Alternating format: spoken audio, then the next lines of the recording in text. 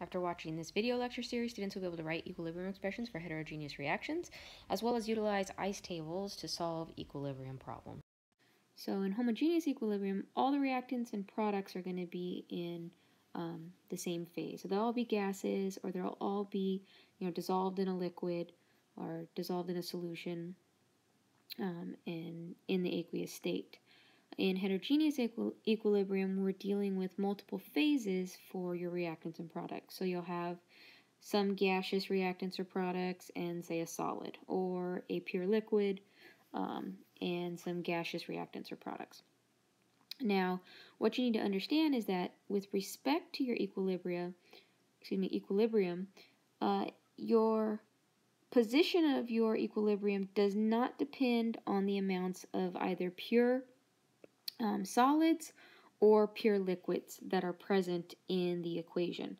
Okay, so if we look at this equation down here, notice we have two products that are in the aqueous phase, and we have obviously a solid reactant. So when we go to write our equilibrium expression for this heterogeneous equilibrium, we are going to exclude the solid. Okay, so in this case, PbCl2 is excluded, and we just report our equilibrium expression with respect to the two components that are not a pure solid. Okay, so hetero and homogeneous equilibrium, obviously if we have a heterogeneous equilibrium setup, we're going to have either pure solid or pure liquid present in the equation. We have another example here, calcium carbonate decomposing into calcium oxide and carbon dioxide gas.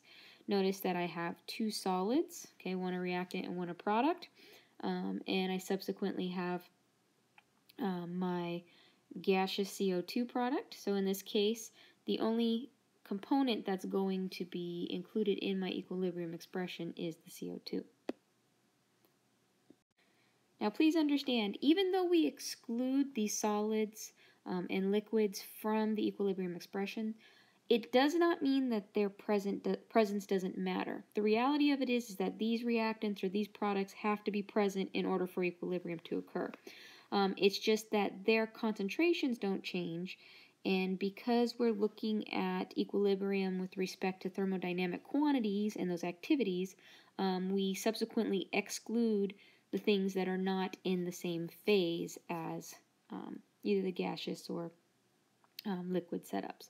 So the equilibrium expression, although it may exclude things that are part of the chemical reaction, please understand that we're not saying that they don't need to be present. Of course they have to be. So let's go ahead and look at calculating equilibrium problems. Okay, so there's a handful of steps that are required in order to basically be able to do these types of calculations. The first thing is we need to have a balanced equation.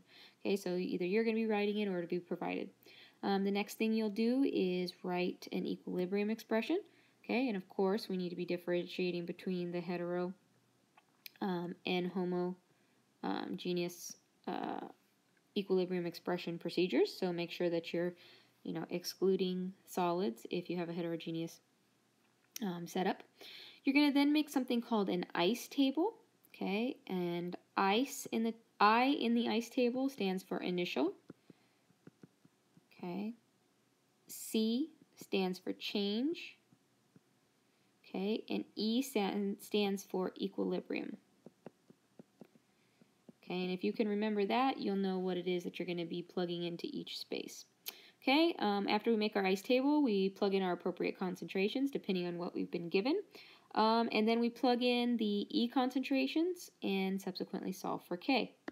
Okay, so we've been told that we have a closed system. Okay, so that's obviously one of the necessities for establishing equilibrium.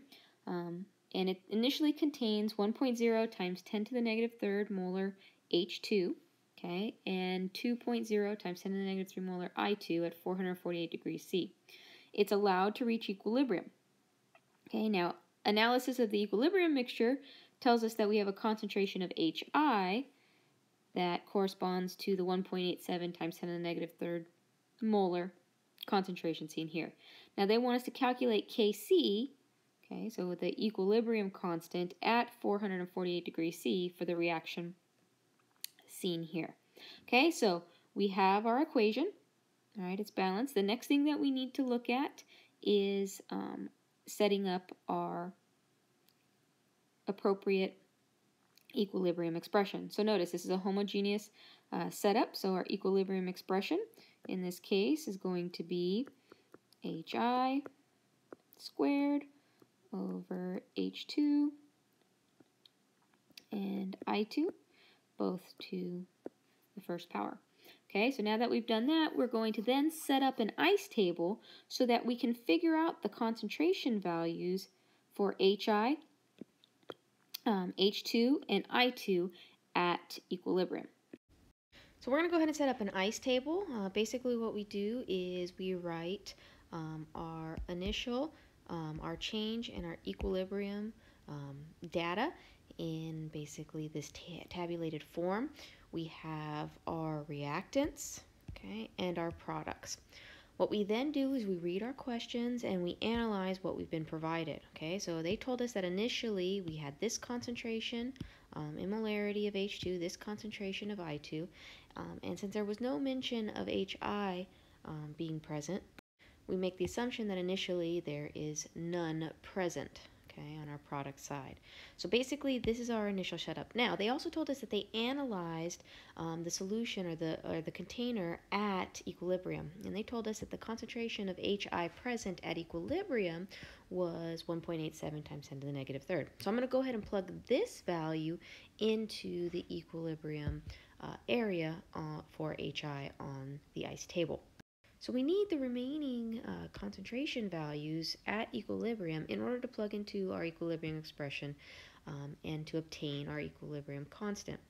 So in order to get our equilibrium condition, we need to figure out the change associated with our reactants and products. Okay, and we're going to take advantage of our knowledge of what's physically happening in the equation, or in the reaction rather, and the stoichiometry. So we know that H2 and I2 are being used to produce HI. Okay, and so we know that H2 and I2's concentrations are going to be decreasing while the concentration of HI is increasing. Okay, so in this context, we know that our change for our for our H2 and our I2 are going to be negative. Their values are going to be decreasing. In that same thought process, the quantity or the concentration of my HI is going to be increasing, so it's going to have a positive value. All right, now if we use X to represent that concentration, H2 and I2 are both going to just have a single X value representing those concentrations. Why? Because stoichiometrically there's a coefficient of 1 in front of each. Now in the case of HI, it's going to be increasing by 2 times X because the stoichiometry dictates that it must. So now our next objective needs to be to figure out what X actually corresponds to. Okay, and depending on the data that's provided, that's going to be what allows you to figure out what X actually is. In this context, X, okay, is going to be figured out by utilizing the information we have about the equilibrium concentration of HI. Okay, so basically for HI, we go from having a concentration equal to 0 to a concentration of 1.87 times 10 to the negative third at equilibrium. Okay, so in this case, the change associated with HI is actually going to be 1.87 times 10 to the negative third molar. Okay, so we have been provided the change value associated with X. Now, if 1.87 times 10 to the negative third is equal to 2x, okay, as we have seen here, what we're going to do then is we are going to solve for our x. So if we're going to go ahead and solve for x, we're going to divide our 1.87 times 10 to the negative third by 2 to get our x value by itself. And that's going to give us x being equal to 9.35 times 10 to the negative fourth, right? So in the case of H2 and I2, the change in x is going to be negative 9.35 times 10 to the negative fourth, respectively. So now that we know our change values, we can subsequently calculate our concentration of H2 and I2 at equilibrium. So for each of these, what we're going to be doing basically is combining the initial concentrations with the change. So in this context of H2 and I2, we're going to be subtracting out the 9.35 from our original concentrations. And obviously, similarly, we're going to be adding the change in concentration to the original concentration of HI. Why? Because obviously it's increasing. So if we go ahead and do that, we get the following values. Now these values can now be used to plug into our concentration values in our equilibrium expression to subsequently solve for Kc. So we go ahead and we plug those values into our equilibrium expression, we perform the mathematical calculation, and we end up with the following equilibrium constant. So now that we followed our steps, I just want to mention one thing. We could have done this problem with respect to partial pressures. We would have followed all of the same protocols, all of the same steps. The only difference is that instead of plugging in concentrations into our equilibrium expression and solving for Kc, we would be solving or plugging in partial pressure values and solving for Kp.